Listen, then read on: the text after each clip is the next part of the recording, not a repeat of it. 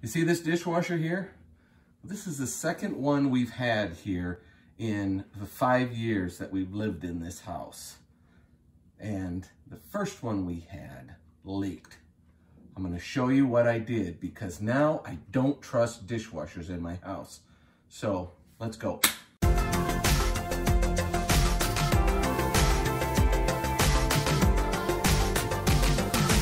You're watching On the Mark with Mark. The first dishwasher we had, I don't mind telling you, was Kenmore. It was the top of the line Kenmore. Best one that they built. And we had it for about 2 years. And after 2 years, we happened to notice right below this dishwasher in our basement is our storage room. A bunch of stuff had been ruined down there because it got wet. And we didn't realize the thing was leaking. So I took the Kenmore out, and there were some great YouTube videos on how to fix the leak, and it was the main shaft that ran the agitator, or whatever you want to call it, the spray head. There was a grommet on that thing, and that's what was leaking. Okay, it was a silly little grommet. I ordered a new one. It was crazy, like $5 for this little bitty thing. And I took it all apart, put the new grommet in, put it in, still leaked. So then I ended up buying a whole new pan for the thing, which was also expensive. And I put that in, and that fixed it. It stopped leaking for a while. And after a year or two, it started leaking again. And I was so ticked off about it that we ended up buying a new dishwasher. I could have bought another pan for the thing, but I'm not doing that every 2 years. So since I knew that the Kenmore was actually built by Whirlpool, and I think 90% of dishwashers are built by Whirlpool, they just get them renamed, you know, by the different brands. I wanted one that was not built by them, so I ended up going out of the country, and this is a Bosch. And now it's been in here for, I don't know if it's over 2 years or not. When I said that we had it for 5 years, that's when I bought this one. So 2 years, well, 1 year with the original one that was here that was white, and then 2 years and it leaked, and then 2 years and it leaked, and now this one. So I don't trust dishwashers. So I came up with a way that makes it so that I can trust it. So let me show you what I did. So we got to go down to the basement.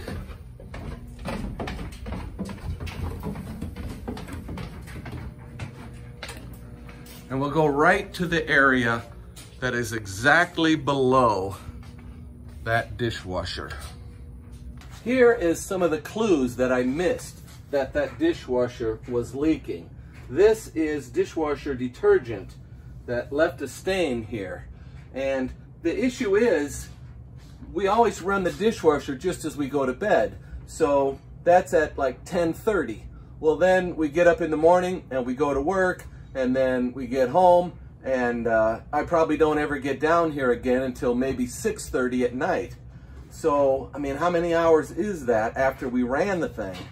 So this bit of leaking down here, and at first it wouldn't be very much, but then later it became more and more. This would all have evaporated down here before I saw it.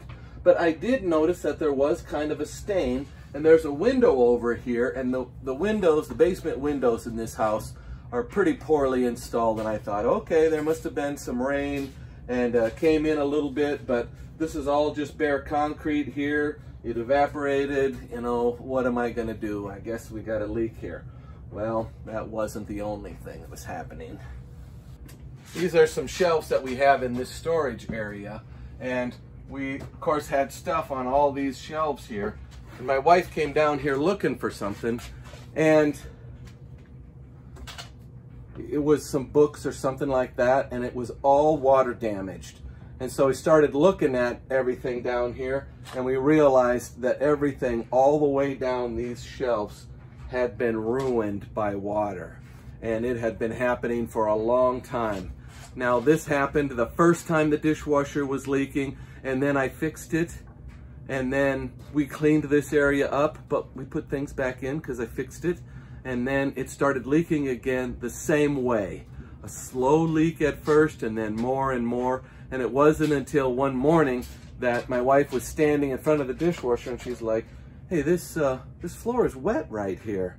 And then I realized that thing is leaking again, and we came down here and we had another mess. Now, I took some pictures of what happened with these shelves here, and I just hate this particle board stuff. And that's what these shelves were made out of. These shelves were here when we moved in, so it's not something that I would ever put in. But just take a look at what happens with a slow leak over a long period of time.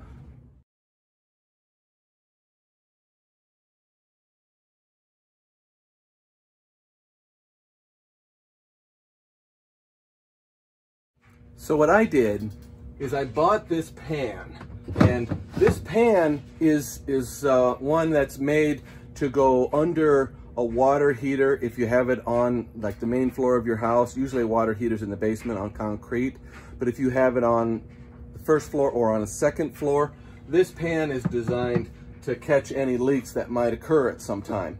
Or if you have a wash machine on your second floor, which is pretty common these days, you can put this pan underneath of there, and then if it starts leaking, you can capture it and then, you know, solve it before you get a big problem. Well, our problem compared to a lot of leaks, you know, if you had it on a second floor, is pretty minor, but still it would have made this area unusable. So I added a little port at the very back end there. Here's a close-up picture of it. And I connected that garden hose to it, and that's just a real short garden hose. It's only about 10 feet long. And it goes down along the back side of the shelves, and then it comes out right there. Now what I do, whenever I come into this storage room, I keep an eye on that garden hose down there. And if I start seeing a new trail of water coming out by that thing, then I'll know that our new dishwasher is leaking. And if it does leak, at least it's all captured by this pan right here. And you can see it's movable. I can slide it in and out if I, you know, unhook the garden hose from it. So if I needed to do maintenance, you know, maybe fix the drain or change the water line going to this thing, it just slides out real easy. But it's right there, ready to catch any drips that come through the ceiling.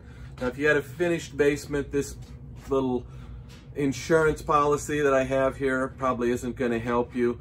This is an unfinished area in our basement, but we do use it for storage, and we don't particularly want everything that we put on here destroyed by water. We lost some of our kids' children's books that we were saving that were down here. So, you know, minor tragedy, you know, things we can't replace. Still, I keep things away from this area that I know can be affected by water, or keep them in totes that I know the water will run off of. I thought it was a fairly ingenious way of adding a little bit of insurance to a potential water leak that I got burned on 2 times. You're thinking, Mark, you need a water softener. Well, I have a water softener. And the first thing I did was, uh-oh, my water softener isn't working right. So I called up the outfit that works on them, and they're like, we'll be right out. And they came out and tested my water, and they said, your water isn't only soft, it is very soft. So this isn't the problem. So what the heck? Oh, I gotta show you something else about this too. The guy that owned this house before us prepared the house by putting in this nice new floor for us here, which is the cheapest, thinnest vinyl floor that you could buy at Menards. But he did it right and put a new subfloor down. And he put it down right up to the edge of the cabinets here. So now there isn't really enough room for this dishwasher to slide in and out from underneath of this cabinet. The countertop is glued down, so I couldn't lift the counter up to get the thing out either. So I had the original Kenmore one in and out of here probably 5 times before I got rid of it. And then I bought this Bosch, and I've had it in and out a couple of times. And wouldn't you know it, I caught on the edge of this vinyl, and I couldn't tell at all, But look at these pictures here. Look right here. See that big tear there? Didn't know what was happening when I pulled it out. Here's the other side. Look at that big tear right there. Just drove me crazy. So now, yeah, we got to put in a new floor in our kitchen. And I'm going to have to tear up this whole floor, plus the subfloor, and maybe even what's underneath of there, so that in the future, when we need to get a new dishwasher, because they don't last forever, we'll be able to get this thing out of here. So, a lot of trouble with this damn thing.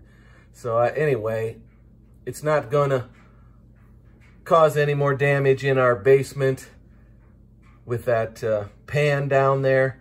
That's what I did. Maybe there's other ways of going about doing it. I thought it was a fairly inexpensive way to add a little bit of insurance to it. So thanks for watching my video. If you thought there was an idea here that maybe you could use, hit that like button. And I'd appreciate it if you would subscribe. Still working towards my goal here. Thanks for watching. Bye.